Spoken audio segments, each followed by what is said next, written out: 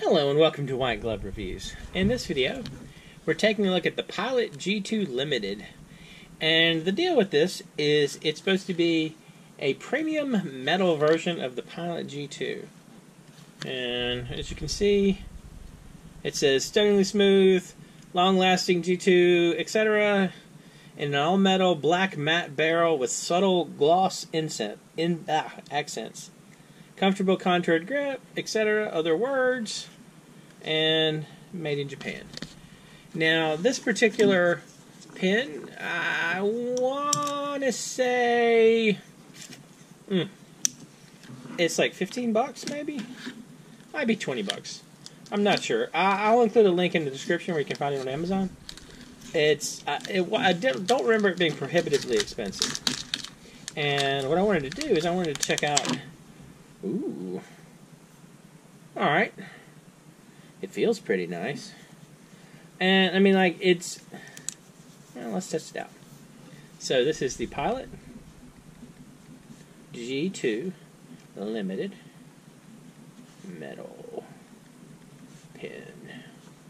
Should I write metal differently? Like, metal. Metal.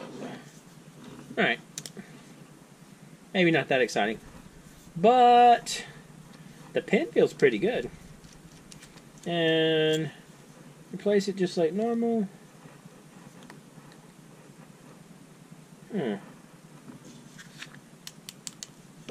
It's not all metal though. That's weird. I'm reasonably sure this part is not metal. This part feels plastic. This part feels metal. That's super weird. I wonder. I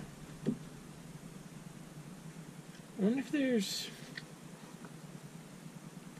Alright, this is one of those things where y'all in the comments are going to have to help me out with this one. I'm reasonably sure, so y'all can see, this part is not metal. This right here is not metal. This part's metal, but this part isn't, right here. I don't know. I feel like if that's the case, then that whole all-metal thing might be sort of a bunch of crap.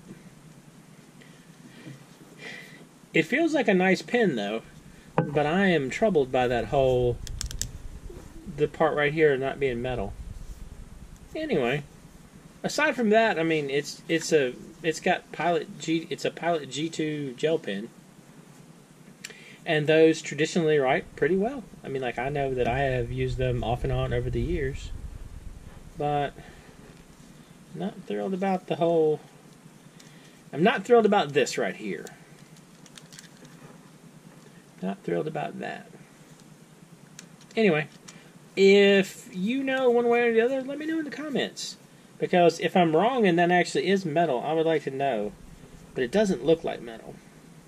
It doesn't feel like metal. Anyway, if you have any questions or suggestions or whatever, you can let me know down in the comments. I'll include a link in the description where you can find this pen if you want to check it out. And if you've enjoyed this video, please like and subscribe. And I hope y'all have an excellent day.